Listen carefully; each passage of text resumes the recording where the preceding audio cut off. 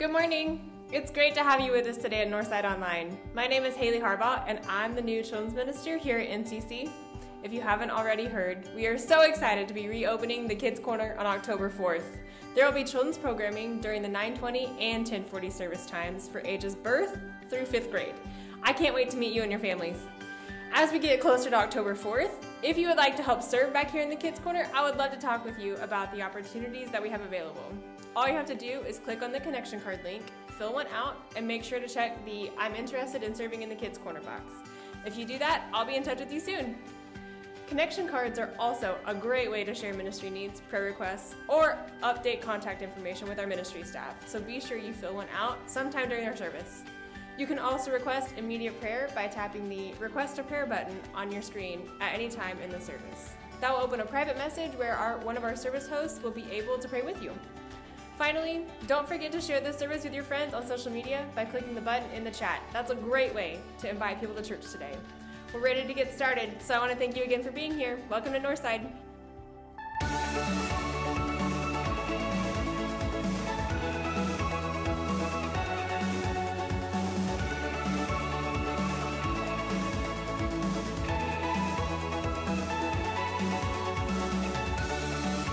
Thanks so much for being here this morning. It's so good to see everybody. If you are online, welcome. Please use our new chat feature on our new platform and click the share button so that we can reach as many people as possible.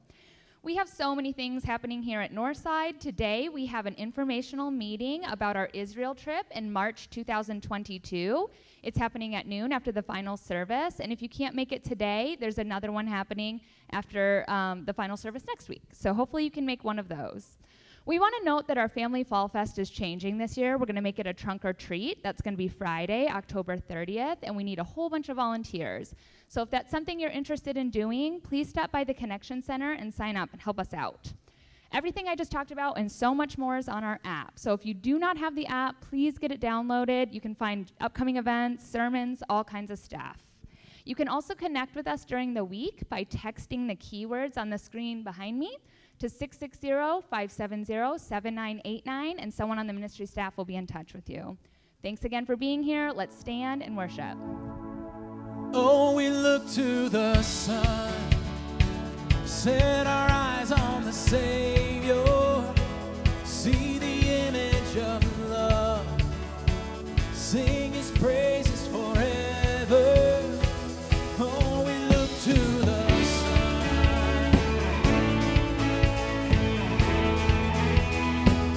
Oh, we look to the sun.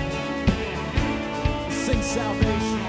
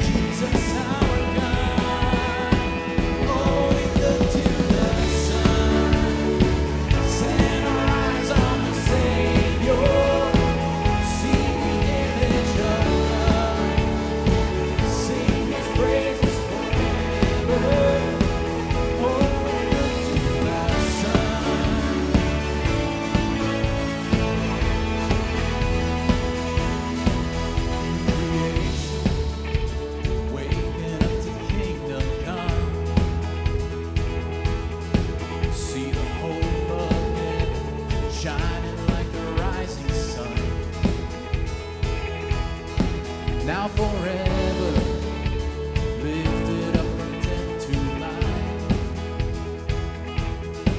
There's no fear in love and no darkness in His endless light.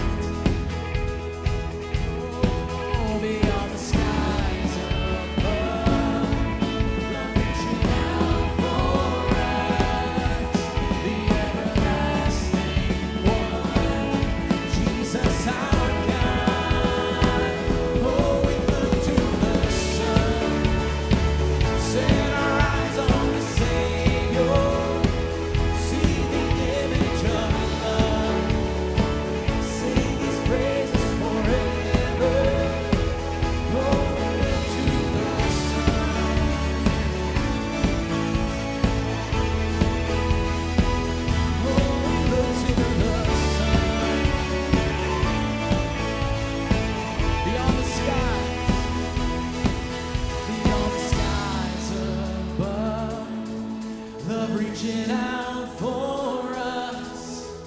the everlasting one, Jesus our God, beyond the skies above, love reaching out for us, the everlasting one, Jesus our God. Oh, we look to the sun, yeah. Yes, we look to the sun. Oh, we look to the sun. Set our eyes on the Savior. See the image of love. Sing His praises forever. Oh, we look to the sun.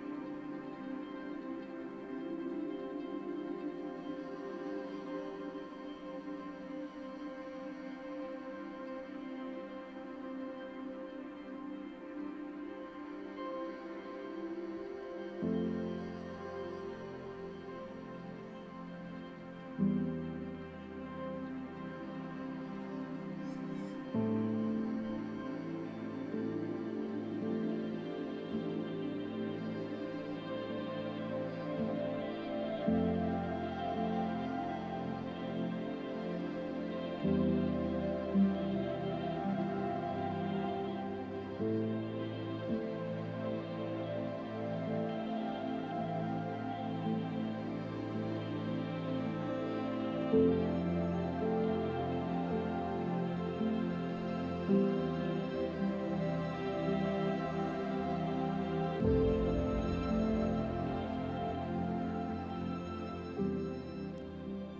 we prepare our hearts for this time of communion, this time of remembrance, I want to remind you that we've got some tables in the four corners of the room, and after I say the amen, you're welcome to make your way over to one of those.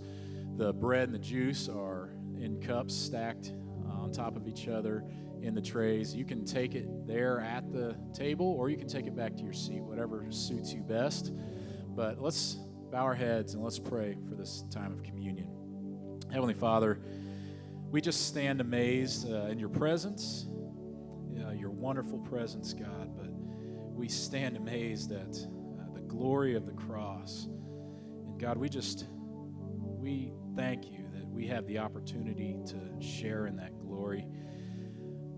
God, that we can share in the salvation that comes from what your Son did on that cross, that we can share in the victory that comes from what your Son did on that cross. And as we have this time of remembrance, God, let us not allow it to go to waste, but let us use it to recenter our lives, our thoughts, our spirits on you and who you are, a God who is willing to take the first step in the process of reconciling us to you. God, we thank you so much for what you've done. We pray in the name of Jesus. Amen.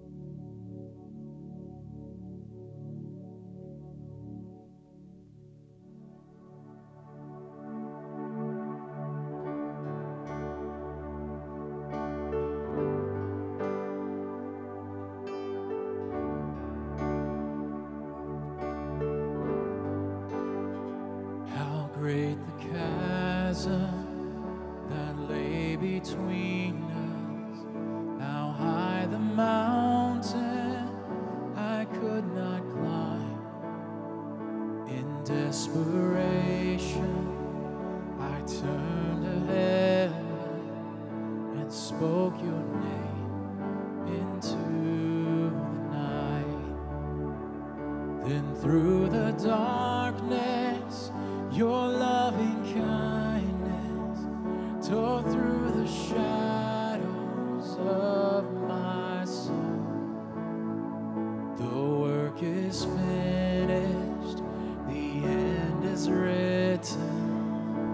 Jesus Christ, my living hope. Who could imagine so great a mercy? Heart could fathom such boundless grace.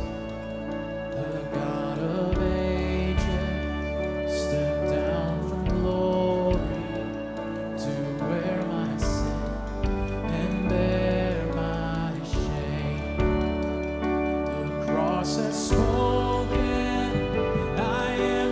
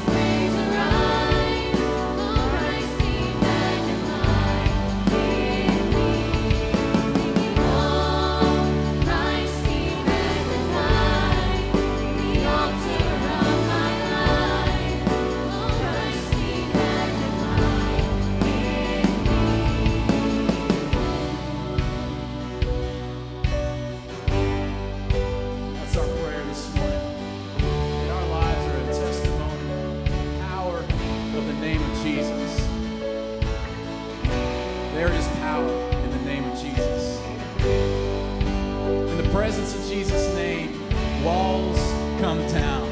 In the presence of Jesus' name, fear has no place. Anxiety has no place. Hopelessness has no place in the presence of Jesus' name. But in the name of Jesus, we have hope. We have peace. We have joy. That's the power of Jesus' name. So we're going to take Jesus' name and sing it over this place. We're going to fill this room with the glory of Jesus' name. Whatever your situation is, whether it's good or bad, we're going to lift it up to him, because in his name is the victory. In his name alone. Come on, church, let's fill this place with the name of Jesus.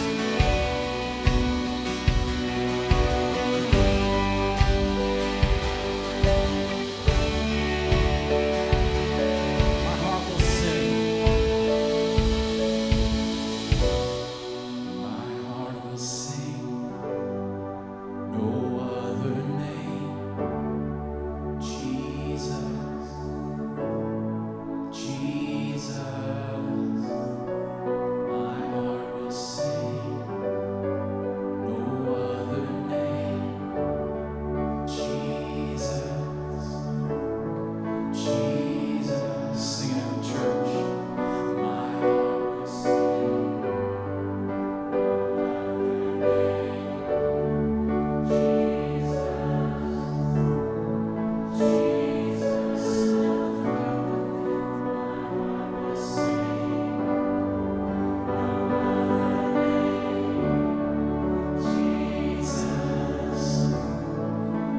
Jesus, lift him up.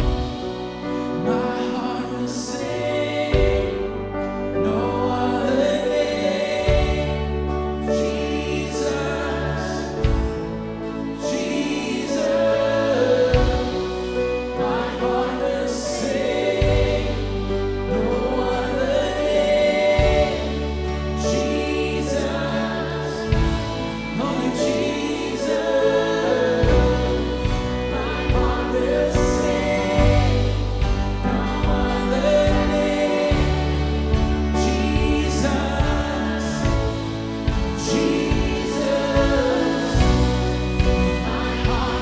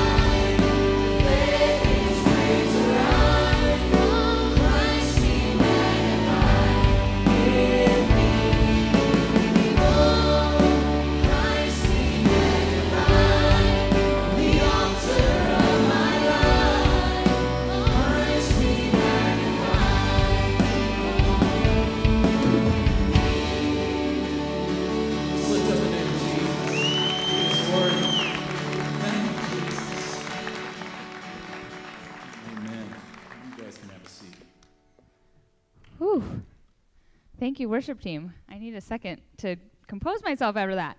If you haven't already done so, please fill out a connection card. And while you do that, please note any prayer requests you have so that we can be praying for you. We ask that you also continue to use the website and the app to give your tithes and offering. But if you do have cash or check, there is an office drop box right out there in the foyer. It's just to the left as you leave the worship center. Here at Northside, we think it's so important to be a part of the local church, serving on a ministry team that you use your skills for. And we want to highlight one of our volunteers today. It is Michael Tyler. Give him a round of applause, please. He's on our tech team, and he's back there today. If you see him, please thank him for his time. He is so dedicated about giving that. We are reopening Kids Corner next Sunday. If you would like to be one of the 50 volunteers it takes to run Kids Corner, please stop by Next Steps table after the service to get connected to that ministry team. Thanks again for being with us, guys. It's so good to see everybody. It's time to open up your app, click on this week's sermon as Sid finishes in the book of Proverbs.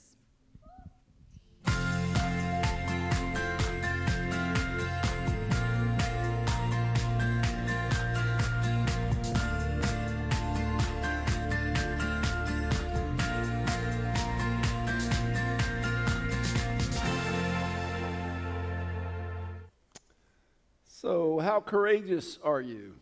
2020 has been a crazy, kind of scary year, and maybe you've been asking yourself that question.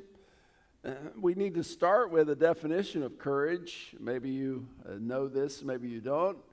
The dictionary defines courage as the ability to face and deal with a dangerous or difficult situation.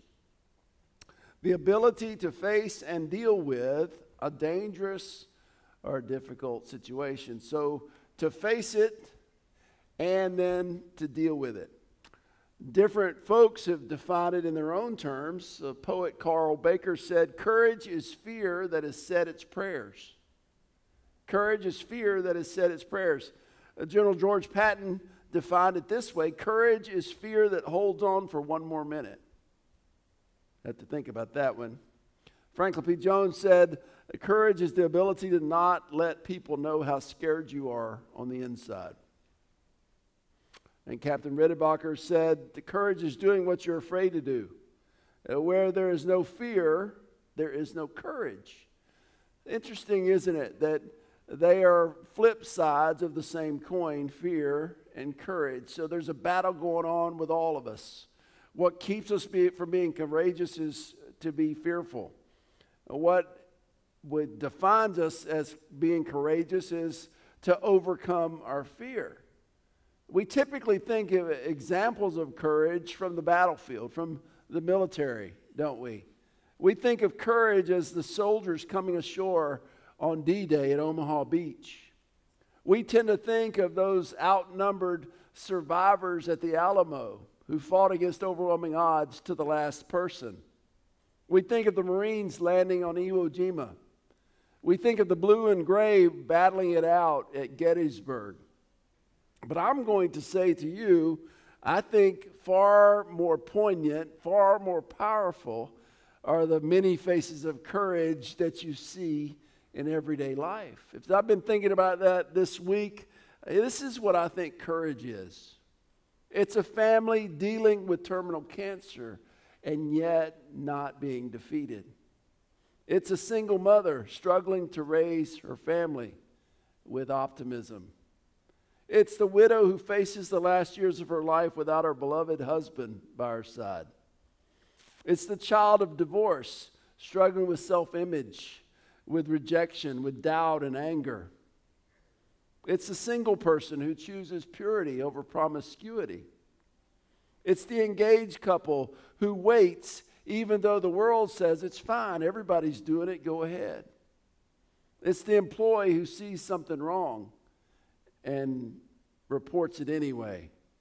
It's the mother who's facing a difficult surgery, or even more, the mother and father who are facing a surgery that their child's going to have anyway. What do all those have in common? They have 4 attributes, 4 choices that people make. Bravery in the face of danger, steadfastness in the face of opposition, action in the face of resistance, and optimism in the face of despair. All of those can be chosen if we don't let our fears control us, our fears overwhelm us. The first choice says, I won't be afraid. The second says, I won't give up. The third says, I won't be intimidated. The fourth says, I will not lose heart. For us today, it's that battle. If we're going to choose to be courageous, which I hope all of you will do, then we have to face our fears. We have to overcome our fears. I want to give you 4 steps to facing your fears. And the basis for this message is Proverbs 28:1. That's the scripture I want you to memorize this week. That's the one I want you to really reflect on. Remember whose you are is the first step to facing your fears. That's what I think Proverbs 28:1 communicates. Remember whose you are. Proverbs 28:1 says, "The wicked flee, though no one pursues, but the righteous are as bold as a lion." I love the imagery there, but you see, he's dividing two types of people, the wicked and the righteous. Those who are defined by their rejection of God, those who continue to be self-centered, they are the wicked. Those who come to God and are God-centered, those who choose to live by faith, are by God credited righteousness. Righteousness is imputed to them. The people who live for God, they are as bold as a lion. So you might line it up with the wicked really are acting out of their fears or their insecurities. The righteous are courageous because they know whose they are.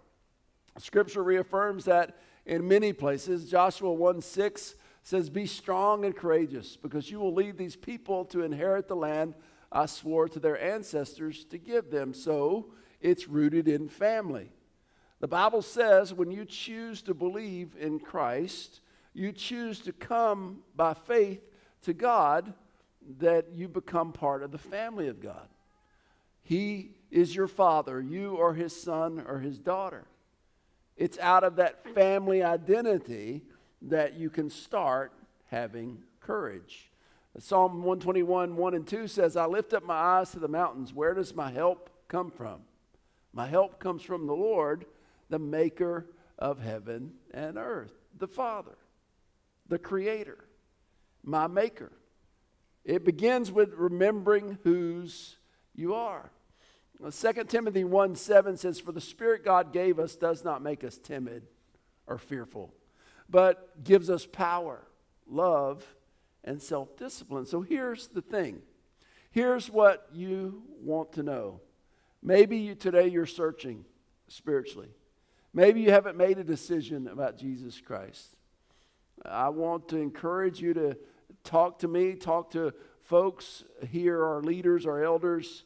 Reach out to us on the platform, wherever you are. Reach out to us and communicate with us. We can help you to make that decision. We want to see you make that decision. What is the decision? It's believing that Jesus is the Son of God. It's confessing and repenting of your sin. It's calling on the name of the Lord to be saved. It's being baptized into Christ. And when we're baptized, we receive two promises. We receive the forgiveness of our sins, and we receive the indwelling gift of the Holy Spirit. A spirit that God gives us that does not make us timid. Here's the thing. God gives his sons and his daughters this spirit of courage, this spirit of faith. And so you have it within you. Maybe you don't choose to allow the Spirit to lead you in making courageous choices, but you can. You can't change yesterday. But if you think about your life and you understand you've been living it out of fear, you've been living it out of worry, it's been paralyzed by worry, then you can have a different future. God has given you the resources to make you an overcomer, and it is that you are a son or a daughter of God. It is that you are part of his family. He made you to be a courageous son or daughter. 1980, the men's U.S. hockey team for the USA was comprised of a lot of college students and just graduated students. It was a truly amateur team, which the Olympics back then were supposed to be amateur athletes competing against one another. They're different countries. It was unfairly situated with, in particular, hockey. In hockey, many of the countries had professional people that did nothing but play hockey for a living. And the best team in the world was the USSR, the Soviet hockey team. Many of them were commissioned in the army, but all they did was play hockey. They were older, and so they were vastly favored to win the gold medal. Our team made it to the semifinal round where they would face off with the USSR. And it was a true David versus Goliath sports matchup. The coach of the U.S. was named Herb Brooks. And he went in before the game and he said one thing to his team. He said, "Men, you were born to play this game." In other words, you were born to be hockey players. And you're born to represent your country playing hockey. And they went out and shocked the world. It's called the Miracle on Ice. They defeated the Soviet Union. And a couple days later, they played Finland and won the gold medal. I say the same to us. It might look today like you're losing. It might look today like you have ample reason for your fears to control you. But I am saying to you, you are a David in the making. You are a son or daughter of God. Remember whose you are. That's the first step. And then secondly, you confront your fears. You take on your fears. You face those fears. Remember what our proverb said, the wicked flee though no one pursues. They really don't have a reason, but out of fear, they are cowards. But the righteous are as bold as a lion. They face their challenger. They face the difficulty. They face what's going on. That proverb is echoed by Psalm 27, 1 through 3. The Lord is my light and my salvation. Whom shall I fear? The Lord is a stronghold of my life. Of whom shall I be afraid? Because of the Lord, because He's on my side, because He gives me my strength and my courage, I will not be fearful. When the wicked advance against me to devour me, it is my enemies and my foes who will stumble and fall. Though an army besiege me, my heart will not fear. Though war break out against me, even then I will be confident. You can choose to be confident.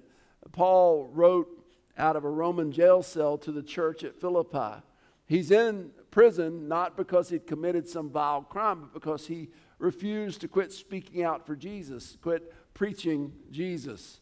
And so he writes to the Philippian church, "For I know that through your prayers and God's provision of the Spirit of Jesus Christ, what has happened to me will turn out for my deliverance.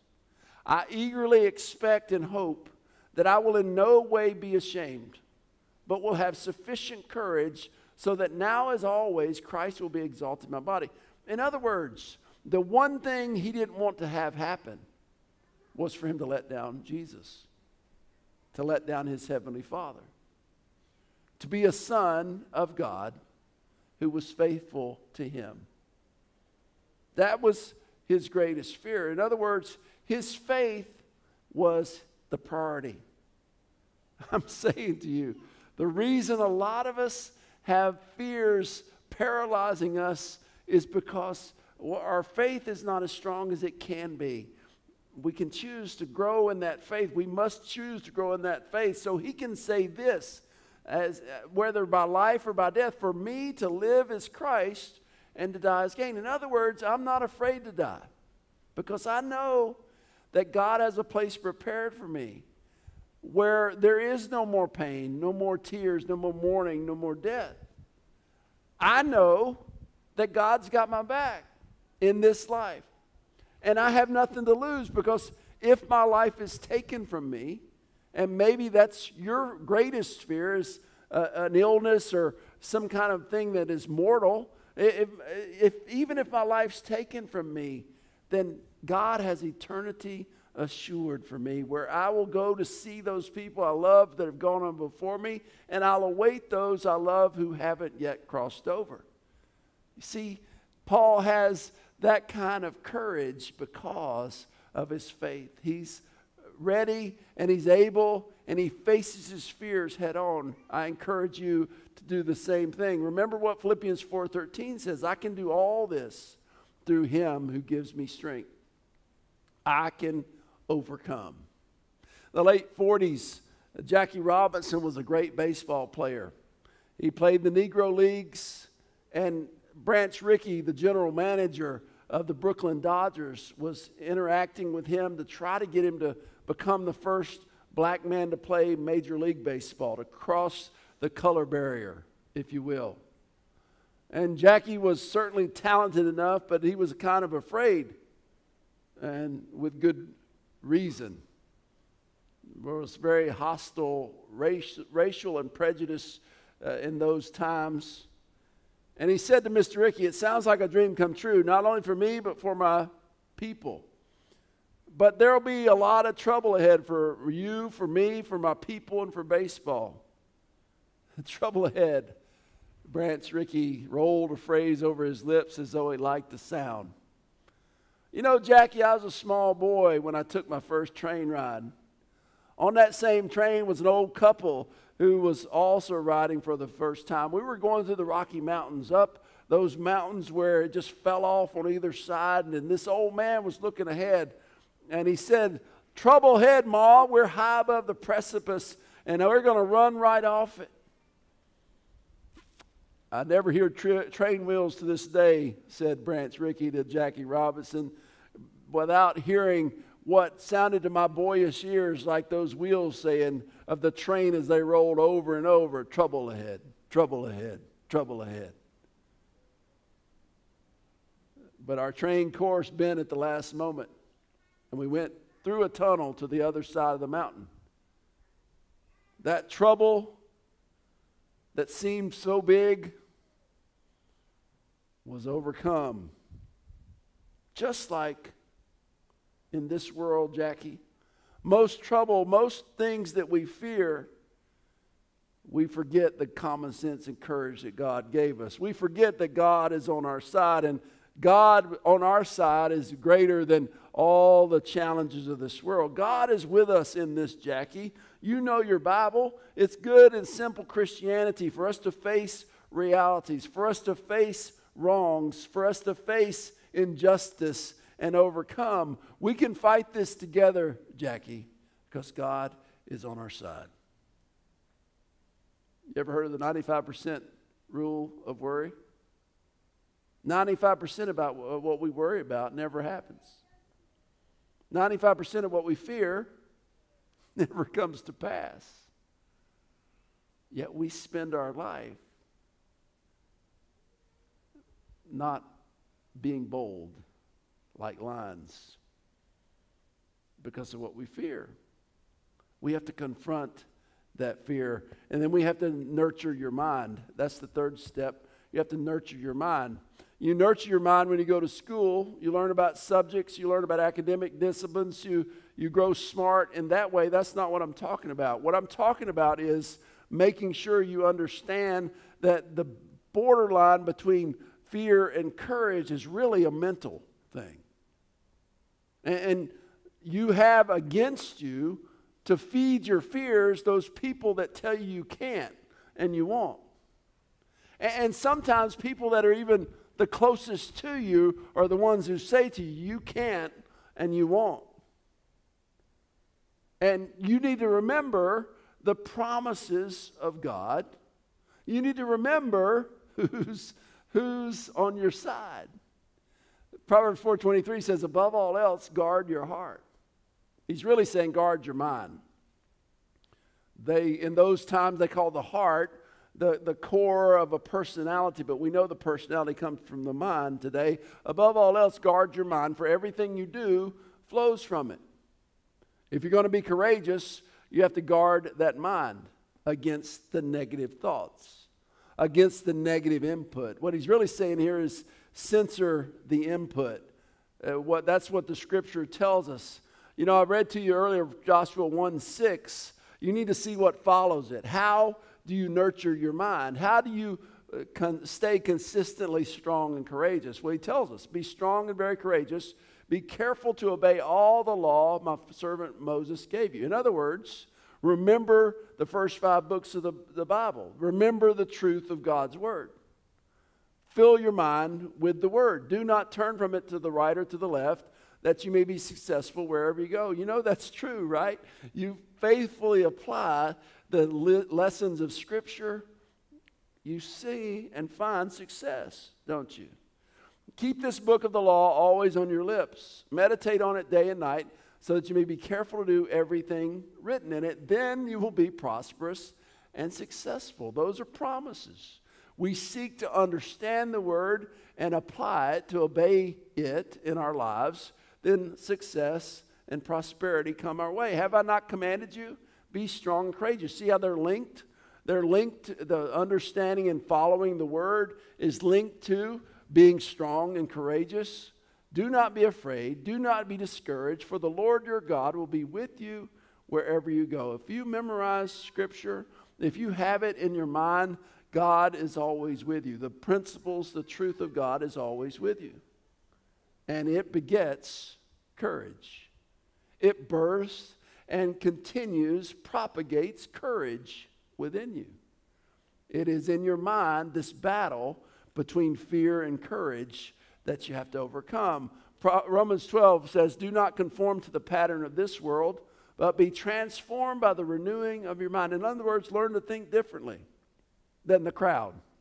Learn to think differently than everybody else. Then you'll be able to test and approve what God's will is, his good, pleasing, and perfect will. God means for you in his will to not live in fear, but to be strong and courageous. Philippians gives us this reminder. Finally, brothers and sisters, whatever is true, whatever is noble, whatever is right, whatever is pure, whatever is lovely, whatever is admirable, if anything is excellent or praiseworthy, think about such things. What's the implied message? If it's unlovely, if it's unbeautiful, if it's impure, don't think about those things. I say to you, if you have those naysayers, the best you can, put those negative thoughts out of your mind. Instead, focus on the truths, the promises of God, and you will be able to, I think, have a mind that's able to choose and sustain courage in your life. And lastly, the last step, the fourth step to facing your fears is cultivate your love for God, which I call the vaccine. Vaccine's on the mind of everybody today. The way to have courage, the way to face your fears, that final step is to grow your faith, your relationship with God. It says to us in 1 John 4:18, there is no fear in love, but perfect love drives out fear. Perfect love is the love God has for you. Perfect love is the love you aspire to with him. Perfect love drives out fear because fear has to do with punishment. The one who fears is not made perfect in love. Cultivate, grow that love of God. Grow that relationship with God. How do you overcome your fears? Let me give you a three-step kind of practical process. This might sound it might sound some like weird strategy, but I think it's exactly what God would have me say to you. First is you thank him. You thank God for the things that cause you fear. You thank God for the challenges that turn you toward him, that help you to see that you can't do it your way best. You need him. You need his direction. You need his help. You know, the thing I fear greatest or most is to have a stroke, is to have the ability to communicate, to be active, taken away from me. After all, what I do is communicate. So when I was told last fall I had high blood pressure, that scared me. But I have done what I'm telling you to do. I learned to thank God for that challenge because my diet got better, my personal habits got better. I feel better than I have in a long time. I'm not wiped out on Sunday afternoon like I used to be after preaching. And my blood pressure is under control. I thank God for that diagnosis. I thank God for that challenge of high blood pressure. You thank him for those problems. And then you list the blessings that come out of those fears. You list the blessings that come out of facing those challenges. You write them down. You thank him for them, and you understand them, because then you can share them. You share the blessings. See, here's the thing. We all think that we are facing the fears that nobody else has ever faced. It's called the egocentric predicament. We only think this thing. Nobody else thinks it around us. Well, you got brothers and sisters in this body around you who are struggling with the same fears. How do we become courageous? The best way, we grow our faith in God, but then we realize we have a family to grow with. We have people to be courageous with. Courage begets courage. As we courageously face our fears together, we share those fears together. We share the comfort we get from God together. We share the energy we get from God together. Then we become stronger as a unit than we ever could be as individuals. See, that's what we're talking about here. You face those fears. You list them. You share them. Here's the action plan for this week. Name your fear. Be real with God. You know the fears. Write them down. Then actively confront those fears. Actively confront them. Choose to be a lamb or a lion. What would your life be like if fear didn't exist? That fear you listed. Those fears you wrote down. What would your life be like? It is possible. You need to know that. There's an old Italian proverb that says this: better to spend one day as a lion than 100 years as a sheep. Better to spend one day as a lion than 100 years as a sheep. Better to spend one day with courageous faith in God than a whole lifetime cowering in fear. Actively confront them and know that you can do that with God's help. If you walk in the Lord, you can learn to live with courage. I see in this room a bunch of cubs, a bunch of lion cubs. The wicked flee, though no one pursues, but the righteous are bold as a lion. All of us can be courageous. All of us can roar like lions. Father, thank you for this assurance, this wisdom from Solomon. I thank you, Father, that we have come to this point. But maybe we realize we've been less than bold, less than courageous in different areas of our life. Maybe it's because our faith is not begun, or maybe our faith is not as strong as it can be. We can change that. Maybe it's because we have people that speak negativity into our life. Maybe our negative thoughts are our own. Father, I pray today we've seen this truth, that with you on our side, all things are possible. With you with us, who can be can be against us? Father, I thank you that you give us this truth as we fill our mind with your word, as we fill our mind with your promises, as we realize and become your sons and daughters, that you can make us courageous as lions. Pray today, Father, that you'll help us to choose courage and overcome fear. I pray it in Jesus' name. Amen. It's ministry time. As I've talked about, maybe you're searching spiritually. Maybe you're trying to figure it out. You want to come to faith. I think you need to ask questions, and maybe those questions you want to ask today. Tim and Lisa will be up here. Tim's one of our elders, chairman of our elders. They will visit with you.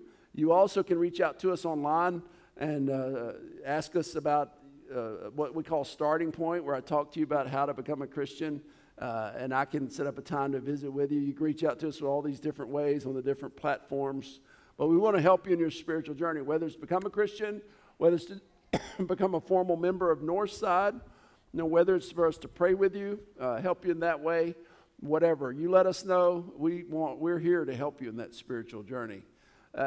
We're excited about next week, the Kids Corner opening back up. We want to tell you we have had lots of you sign up as volunteers, but we've had some folks that were our faithful volunteers that aren't comfortable coming back yet, so we need more to help us. So if you want to volunteer, check back with the Kids Corner, call us in the office, and we can help you with that. But we're excited. Things are somewhat getting back to somewhat normal, and we're going to continue to trust God in these crazy times, and we're going to continue to be courageous as a church. So glad to have you with us today. I hope you have a blessed week. Let's stand. I'm going to pray for us. When I say amen, you'll be dismissed, okay? Father, I thank you for your love, for your assurances, for your promises, that we don't have to let fear control us, that we can have faith that overcomes fear. So, Father, my prayer is for us to grow in our faith this week, for you to teach us, for you to grow us, for us to help each other and come alongside each other to help strengthen each other's faith. That's my prayer in Jesus' name. Amen. God bless you. We'll see you later.